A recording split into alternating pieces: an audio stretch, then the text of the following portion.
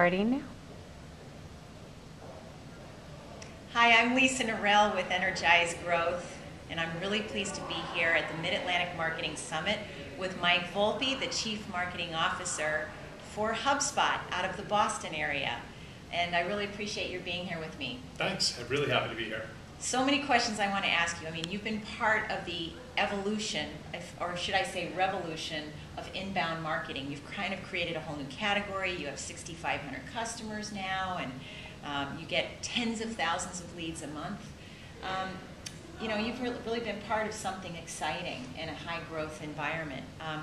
And yet, you know, you've also helped foster this whole idea of pull marketing, which I think in the B2B space where my community lives, pull marketing is very, very important. Help us understand how B2B customers or prospects can discern between effective pull marketing and content from the noise. How are you helping your customers deal with that?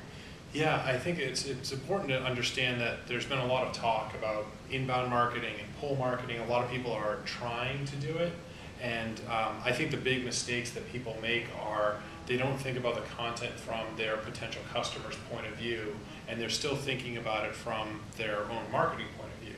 And they're trying to determine, well, what is the content that I want people to consume, as opposed to what's the content that my prospects actually are interested in consuming. And that's really, I think, the switch where people make big mistakes, and I think the real pitfall for a lot of folks in terms of separating out from like the buzz versus actually getting effectiveness out of it. So I think it's a lot of it's really about looking at the content from that prospect's point of view and creating the things that they actually want to interact with and want to share with their friends, not the stuff that you want them to consume.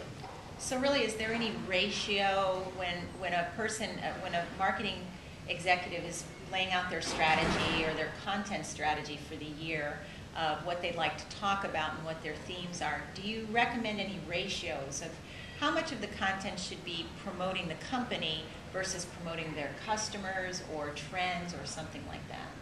I think it's one of those where you need to map your content to the stage of the funnel that people are in. So at the very top of the funnel, I think it's close to 0% should be really about your products or your services or your company. The vast majority is just, what are you doing to actually attract people in and what's going to be interesting to them. As people get closer and you need to have the content available for them to access, get closer to potentially purchasing something from you, of course they want to learn about your products and your services and maybe see case studies and learn more about your pricing and things like that. So I think though that as marketers, we've done a really good job over the years of creating that content toward the bottom of the funnel, and we haven't done as good of a job at the top of the funnel. So that's really where I think most people need more work. But I think that ratio you're asking about, it starts almost 0 at the top, and then as you go down the funnel, it increases to almost 100%. Yeah, it's very interesting. And also, content strategy seems to be shifting right now in the marketplace. I mean, I remember 4 years ago when I started my blog, everyone said, oh, you must blog. It's absolutely essential. And yet I think a new study from Dartmouth just came out that said companies they studied, the number of companies who are blogging has dropped from 2010 to 2011 from 50% down to 37%. So these companies are moving their content development to Facebook.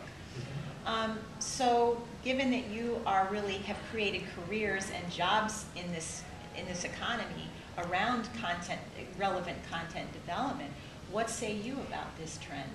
It's interesting because I feel like the tools of how you publish this content and how the content sort of evolves over time and how it gets promoted are definitely going to change over time. I mean, when I started HubSpot, Twitter didn't exist, right? And now it's an important thing. So like the tools and the technologies are going to change. It's important to stay abreast of those tools and technologies. What I hope people don't look at that statistic and say is that long-form content doesn't matter anymore. Because especially in B2B, I think it's really hard to be interesting and compelling in a 140-character status update, right? It's the link that you're linking to in that status update that I think gives people something to think about. B2B can be a complicated and involved sales process that requires a lot of in-depth information and content. So I still think blogging can be really powerful, but as long as you're using these other tools like Facebook or other formats of information where there's some long-form detailed content there, I think that's fine. You can use whatever format you want. But I think too many companies are getting sucked into the I'll just post a bunch of 140 character status updates and not doing enough with long form content. Right. And Twitter has had its ups and downs in terms of credibility and Sure. in a lot of circles. Well, we talked earlier about this question and quandary. Chief marketing officers, their roles seem to be changing rather rapidly. What do you think the role of the CMO will look like in 3 to 5 years? I think now for many companies, and I think increasingly for lots of companies, the role of the CMO is becoming a lot more technology centric and a lot more centered around analytics. So I think that CMOs are learning that there's ways to better measure more of the marketing that they're doing, and that they need to incorporate more and more technology into their marketing in terms of being able to measure it all, and also in terms of the actual activities that they're doing, right?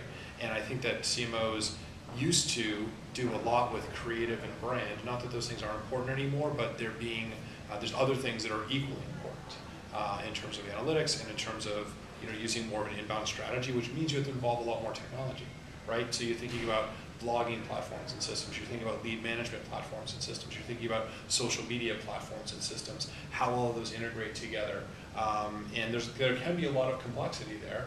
And a lot of tools that you need to worry about. And I think as a CMO, if you don't at least understand technology, you're going to have an increasingly hard time doing your job effectively. So what can CMOs, and you can speak on your own experience here, what can you do to stay energized and not inundated by the technological force or tsunami that is in front of us? Yeah, I would say, it's important just to stay informed. And I think that one of the exciting things about being a CMO is your job evolves over time, even if the company doesn't, and even if your market doesn't, which those things usually change too. But even if those things, holding those steady, just the way that you have to do marketing is constantly changing. So staying informed, making sure you're reading the right blogs and other sources of information and things like that, I find it super energizing. We were one of the first B2B companies to start to use Pinterest. And Pinterest is this whole new thing, right? And we started to use it as a B2B company. We had to do a lot of exploration, a lot of experimentation to stay on top of new technologies like that come out. And I think that, to me, is energizing and exciting. Yes, Yeah. Oh, good. Well, how can people learn more about HubSpot? Yeah, so they can certainly go to Hubspot.com and learn more about our all-in-one marketing software platform. And we also have a free tool that will actually evaluate your marketing. It's called I've used Marketing it many Grader. times. Yeah. Marketing Grader Yeah. is the bomb. You have to use it. So that's it, and that's at marketing.grader.com if people want to check that out too. That's as clear as possible. I like that. Well, I hope you come back to Washington, D.C. soon, Mike. It's been a delight to see you in person. And this is Lisa Nirell signing off and wishing you an energized day.